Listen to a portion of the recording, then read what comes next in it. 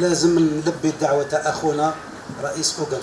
Greetings for His Excellency the President of the Republic, Mr. Majid Tebboune, and although we aren't part of the G5. We have been using our pockets for the last 200 years to support the Europeans, buy their vehicles, buy their aeroplanes, buy their medicines, also for the Japanese. But they don't understand this. Now, when we say, okay, you also support us by adding value to coffee here and you buy more, you pay us more, they don't understand it.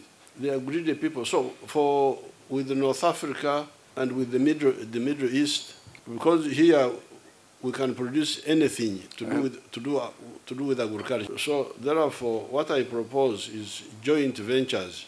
The company will get more money from coffee than we are getting now.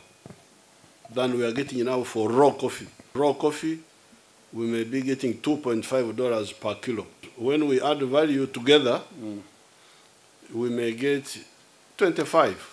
Even if Uganda was to get $25 together with our joint venture, and then the external operations take $10 or $15, it will be a win-win. So that's why we want our North African brothers and Middle East to come and share with us. In this $25, we share. Maybe the farmer, instead of paying him 2.5, we can get him like 4 or 5. Then we share the 20. Then our people get jobs. Okay. Thank you very much.